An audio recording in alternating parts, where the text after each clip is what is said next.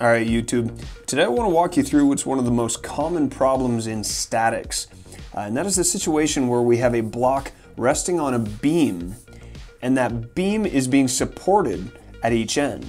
And what we need to do in this problem is go through and work out the reaction forces by each of these supports. That is to say, we're going to work out just how hard this support over here on the right is pushing up on the beam, as well as how hard this support on the left is pushing up on the beam. Now, the first issue we run into with this problem is that because the 50-pound load is shifted off towards the left, we're going to see a little bit larger reaction force on the left side than we do on the right side. So we can't simply say that these loads are split evenly.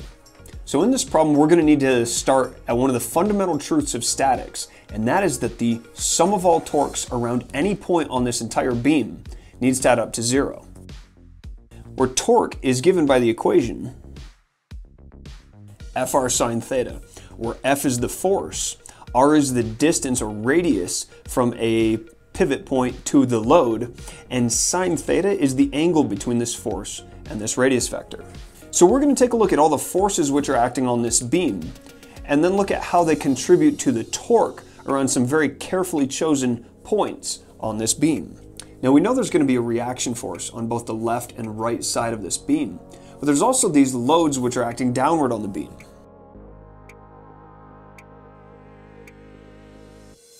There's going to be this 50-pound load pushing downward on the beam, as well as gravity pulling downward on the beam itself, right in the middle of the beam. Now, because there's 4 different forces acting on this beam, we're going to have 4 separate torques. So now we're going to take a look at the sum of all torques around each support individually. And by looking at the torques around a single support, we'll be able to solve for one of our unknowns. So first I want to take a look at the sum of all torques around this left support. Now the sum of all torques around the left support must add up to 0. If it doesn't, that means this beam is either going to tip downward or somehow rise up, like a drawbridge. Now, there's 4 different forces acting on this beam, and each of them is producing a torque. So for each force, we're going to use our equation for torque to insert a torque term into this larger function for the sum of all torques. So starting on the left side, there's a force at the left side, but that force is acting at a distance or a radius of 0 away from the left support. Really, the force by the left support is producing no torque around the left support. So that term's 0. Plus we're going to have this 50-pound force acting at a radius of 2. Now, the force is acting straight downward, and this radius vector is horizontal. That is to say, the angle between the 50 pounds and the radius vector is 90 degrees. So for our sine theta term, we're going to see the sine of 90. Next, we have this 10-pound force acting in the middle of the beam. That is 4 feet away from this left support. So we're going to have 10 pounds acting at a radius of 4.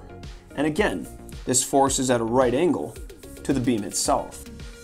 And last, we have this force on the right-hand side. Now this force is acting at a radius of 8 feet. And again, at a right angle to the beam itself. Now there's one issue we have to be careful of here, and that is the sign of this torque term. You see, this 50 pounds, when they're acting on the beam, we're ultimately trying to cause the beam to rotate clockwise around this support. And this 10-pound force on the beam was doing the same thing. So when we look over here at the right-hand support, ultimately what that's doing is trying to keep this beam from falling down clockwise, or really you could say it's acting in the counterclockwise direction. And that is to say the torque here is going to be in the negative direction. Now if you forget to put this negative in, it's not the end of the world. It's simply going to yield what might be a strange result for the sine of our magnitude of F. So now we have an equation where our only unknown is the force on the right support.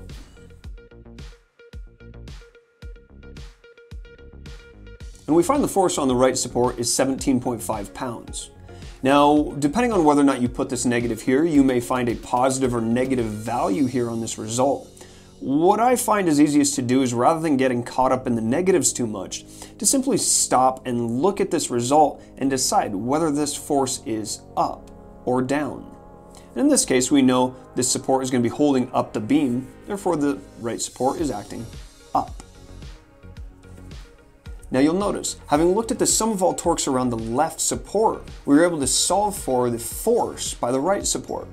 So now we're going to just flip things around and look at the sum of all torques around the right support to solve for the force on the left support. So the sum of all torques around the right support equals 0. Now starting over here on the left, we again have the force on the left side, just like before. But now that force on the left side is acting at a distance or radius of 8 feet away from the right support, not 0. That was the distance to the left support. Now this force is at a right angle to the beam, so we're going to have this sine of 90, and that term is 1. Plus we're going to have our 50-pound force. That 50-pound force is acting at a distance or radius of 6 feet away from the right support. Again, the sine of 90, which is still 1. Then we've got this 10-pound force right in the middle of the beam. And last we have the force on the right support. Now whether we'd already solved for the force on the right support or not is a little bit irrelevant, because even if we know the force on the right support is 17.5 pounds, that force is acting at a radius of 0. And so it's going to cancel itself out. So solving for the force on the left support, we find the force on the left is 42.5 pounds.